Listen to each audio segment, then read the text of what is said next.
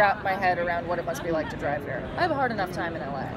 How did you get? Did you walk here or take a car? We took a car. car. Did it move? But it was painfully long. Yeah. We should have just taken the subway. We could have Yeah, we're taking the subway. ridden a turtle at the same pace. Yeah. Do you miss your Warehouse 13? Every day. Because I do too. Yeah. I'm still in touch with everybody. I just did a couple of other conventions with Eddie, who just got a fancy new show. He's going to be on Shooter with Ryan Phillippe, the Mark Wahlberg thing there. Awesome. And Saul is doing a really amazing thing in China right now that I don't think I'm allowed to talk about. So, yeah, no, I miss it like crazy. So That show was great. Thank you. What's going on? Right here with this guy? Yeah. You want to hear about our relationship on the show, or like what we think about each other in the real world? Like, what do you want to know? Everything. And we're not nothing's being taped.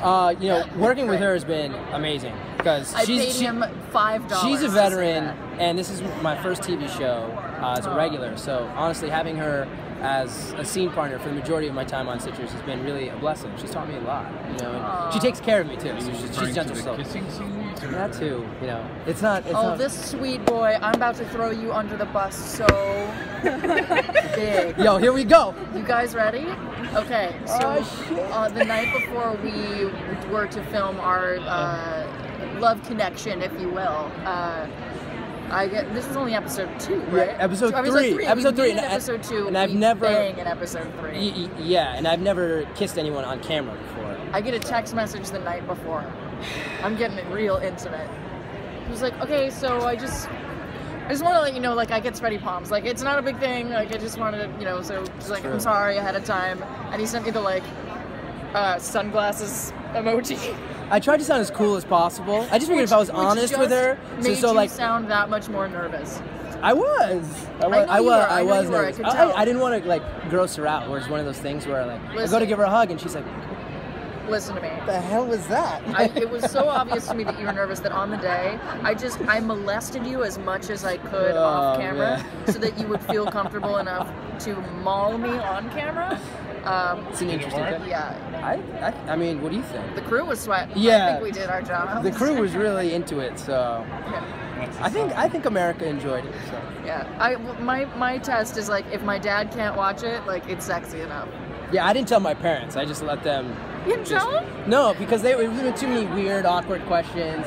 We were like, what do you mean? Like, did you take your shirt off or were you wearing pants?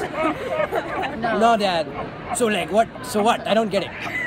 No, Dad. You know how you and Mom made me? Yeah. So just to avoid all of those conversations, I just let them watch it. I love the show. I love the show. I love the premise. And Fantastic. I think you guys work great together. Thank you. Thank you. You're looking at the A-team right now. I'm just putting it out there. So what's coming up for you guys for the next season?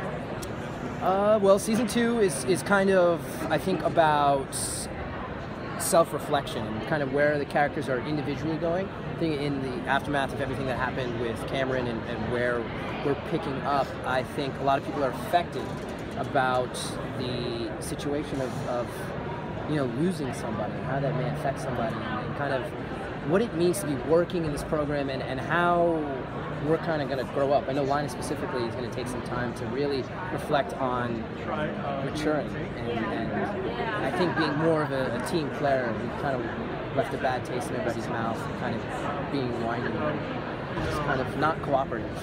And petty. Yeah.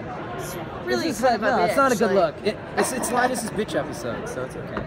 Everyone has those moments, and unfortunately mine happened at a bad time, but I think kind of with the whole just the seriousness and possibly of losing one of my best friends. Linus' best friends, if he doesn't say it, is probably Cameron. So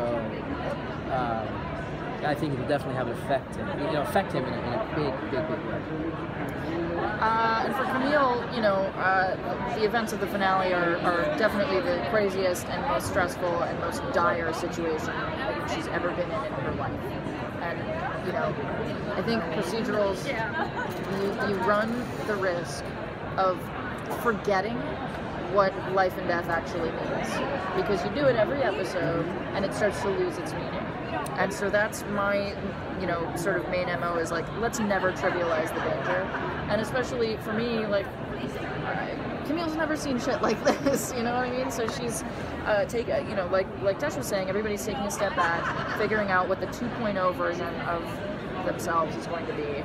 And for my part, I took Krav Maga training this summer because I said we're lousy with desk jockeys. And nobody aside from Fisher is our muscle on the team. Nobody's really qualified to be out there talking to potential criminals.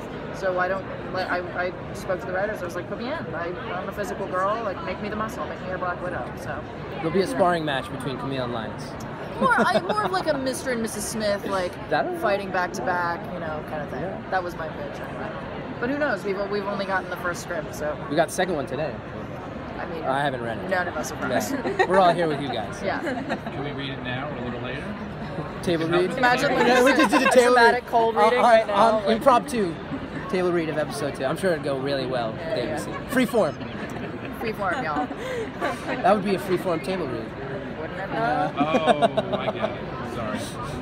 Not till January. Not till January. We'll promote it. What else? What else do you guys want to know? I think, I'm sorry, actually, we're probably going to have to move. I know you're having a great time. I was having fun here. This is good. The tables are where it's at. The tables are where it's at. You guys are awesome. Thank you so much. Thank you. Take care, everybody. Enjoy your weekend. Thank you. And we're going to make you go all the way over to here. Okay, good. The next day.